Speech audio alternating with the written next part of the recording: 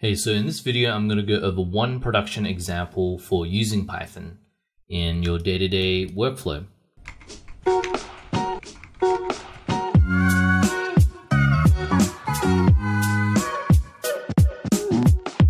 So I've got this little walk cycle here on this character. By the way, you guys can get this for free on our website, decog.com, and you can download it and, do all that kind of good stuff. But I've got this walk cycle here, and if I just play it back, it looks pretty good from afar, a little bit exaggerated if you ask me, but it kind of gives it a little bit of character, and it looks okay from afar. And if I come in close, you can see that okay, this foot is actually going through the ground. It's going through the ground quite badly actually, and it's kind of popping up and down in a bunch of different frames. And that's going to be a problem. And if I look at this foot on this back foot here, you can see it's doing the same thing where it's kind of going through the ground at the beginning and then it's going back to normal. And if I just take a look at the graph editor, you can kind of see what's happening. If I look at the translate y value, you can see indeed some of these values are going below 0. And to fix it, normally what you do is you can just come here and you just set it back to 0 so it's nice and flat. But that's a little bit manual, and I can come in and do the same. You can see we've got some keys here that are below 0. I can do the same and just set it back to 0. And it's all nice and flat now. But what I've actually done is I've written a Python script that does this for me. So it's not too long. If I select it and I run this, you can see it's gone through and it's set all the keys that it's found that are below 0. And it's set it back to 0.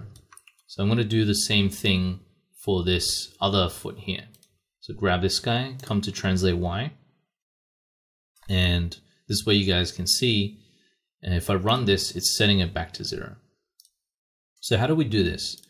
Let me just start a fresh scene and new Python tab, and then I'll create a little cube, and we can use this cube as our test example, as our test case.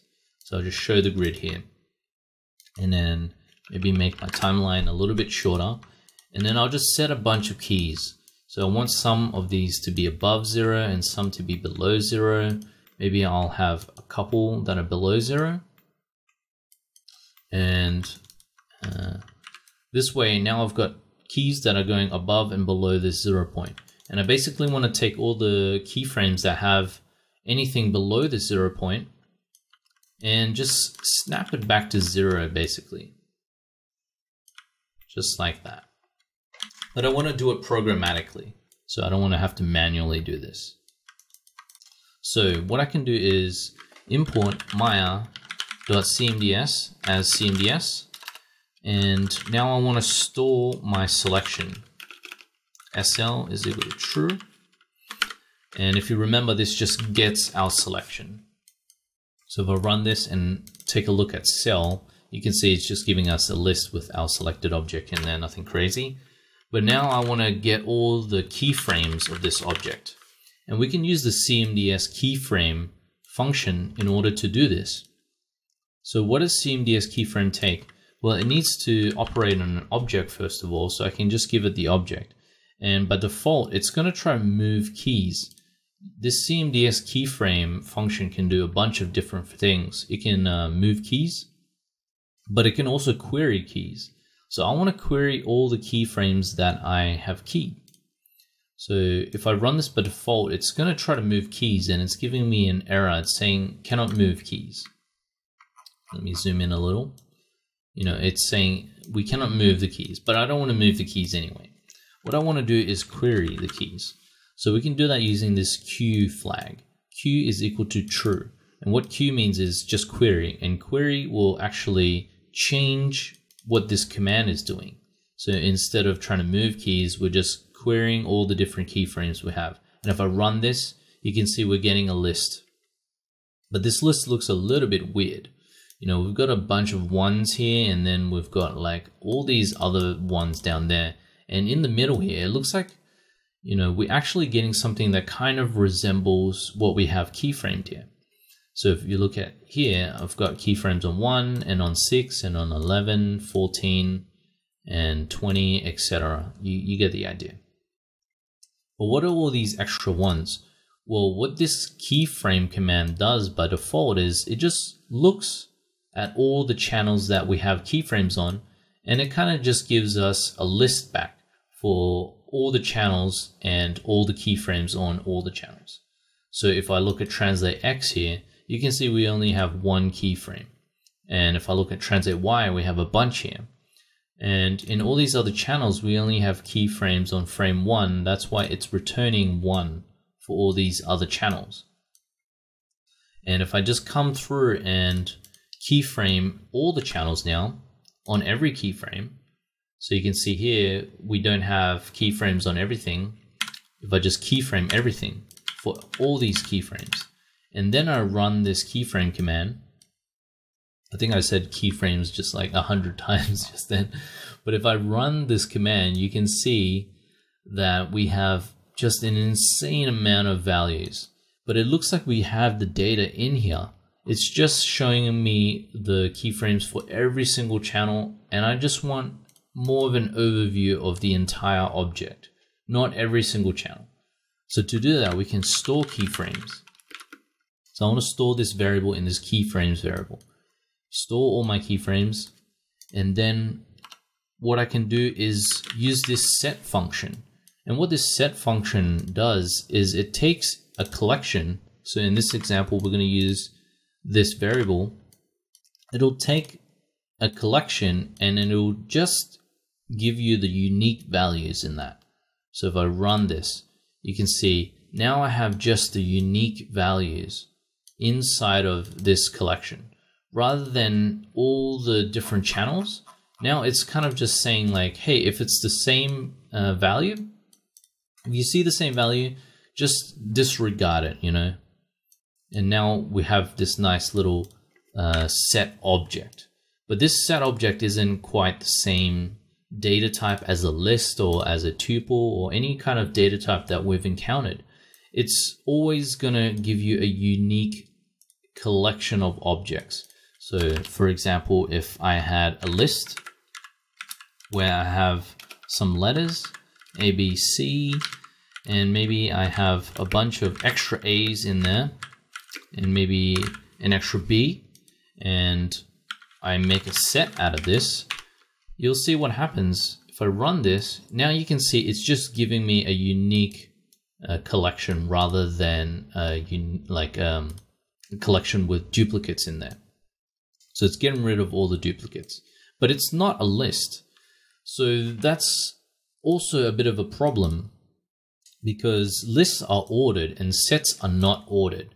So for example, if I just remove this A and I put B there and I run this again, you can see that it's trying to set the order. But if I do something weird, maybe if I do BA and put BA there again, let's see what happens. You can see the order isn't predictable. You know, it's not going by the order that I give it. It's kind of just mixing the order up in whichever way is most efficient for the computer. And I actually want to order my set to ensure that, you know, all my keyframes are starting from the lowest keyframe number to the highest one. So what I can actually do is sort it. So I can use this sorted function. And what is sorted function, this is also built into Python, is it'll take any kind of collection and it'll sort it. And it'll give me a list. And the list will guarantee, you know, to have this kind of ascending order. And of course, we can do some cool things with sorted. I can reverse it. So I can say reverse is equal to true. And that'll take basically the list and it'll reverse the order. So it's starting from the highest number to the lowest number rather than the lowest to highest. But I don't want to reverse. I just want to go from lowest to highest. So I know that we're kind of going from frame 1, then to 6, then to 11, and kind of going up in this ordered fashion.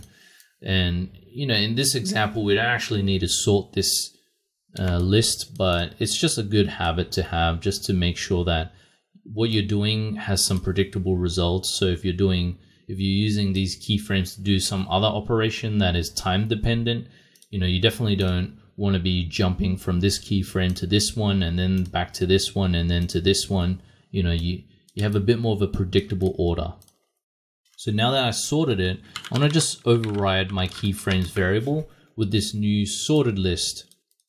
So now that I have this sorted list, what I want to do is I want to just iterate over this sorted list. So I can say for I in keyframes, and I want to get the value of translate Y at every keyframe that we have. So it's basically going to jump through all these keyframes and it's going to look at the translate Y value. So to do that, we just loop over this keyframes list, and then I want to get the attribute of translate Y. So I'm going to use a little bit of string formatting here, translate Y, and I want to just get my selected object, my first selection. So what this is going to do is, by default, it's going to give me the value of translate Y, but at whichever frame that my time slider is at. So my little time slider indicator.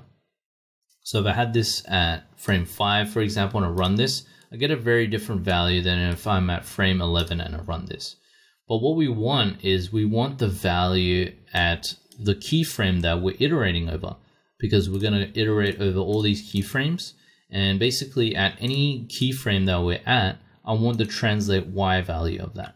And getAtta actually has a really handy time flag that I think not a lot of people know about. But if you use this time flag, what we can actually do is, for example, if I give the time flag, let's just say 24, and I want to get the value of 24, and I run this, you can see that it's giving me a different value than where I'm currently at. I'm currently on frame 6 and the value is 2.9.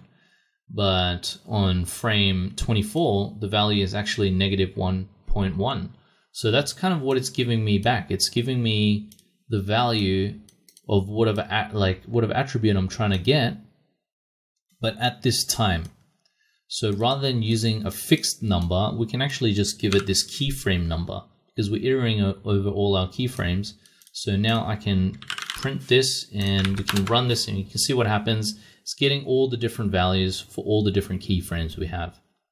And if I come to the very end and I set, for example, frame 30, I'll set 10.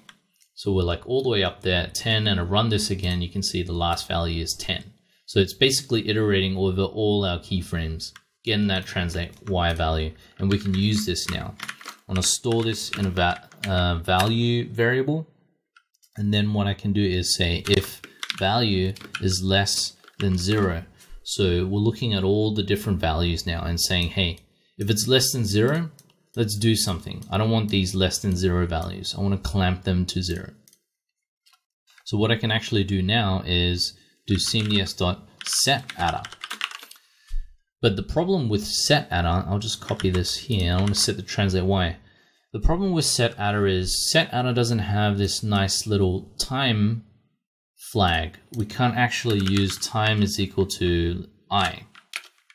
So if I run this, it's going to error out. It says here, if I come all the way down, it says invalid flag time. So we actually can't set values at a particular time. So this makes it a little bit difficult now to do what we want. So what I actually want to do is I want to move our timeline indicator to whichever flag that we're at, and then set the value and then set a keyframe. So to do that, we can use the CurrentTime function. So I'll just copy this CurrentTime function down here and we can kind of just go over what it does. So if I just run it on its own, it's going to complain. Let me see.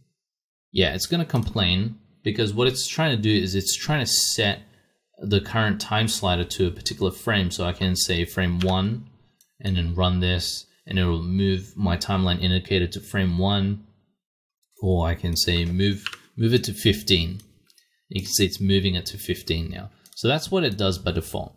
But what we also can do, some other cool things, is we can query time. So I can run this. So to give me the frame number that I'm currently on, so I can be on frame 7, and I run this, it'll query and say, okay, you're at frame 7. But we're actually just going to set the time. We're not going to query it in this instance. So coming back up to here, I can just set the timeline slider to the frame that we're iterating over, so that it's moving the timeline slider to whichever frame. So like it'll start at 1, and then when we go to the next iteration of the loop, it'll move it to 6. And then we can set the value of y, the translate y, and I just want to set it to 0. So if the value is below 0, it'll move the timeline slider to that particular frame and it'll set it back to 0. And that's it really.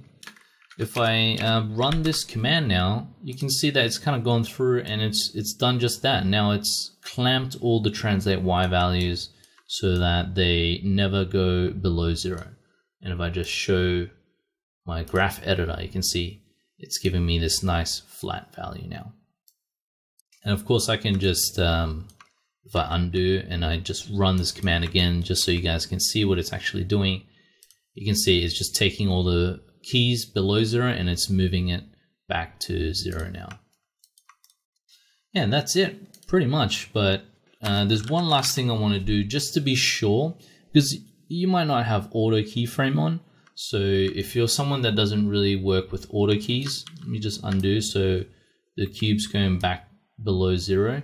So if you don't use auto keys, so if I just turn my AutoKeyframe off, you can't quite see it, it's off screen, but this little button, if I had it on before, if I just turn it off and I run this now,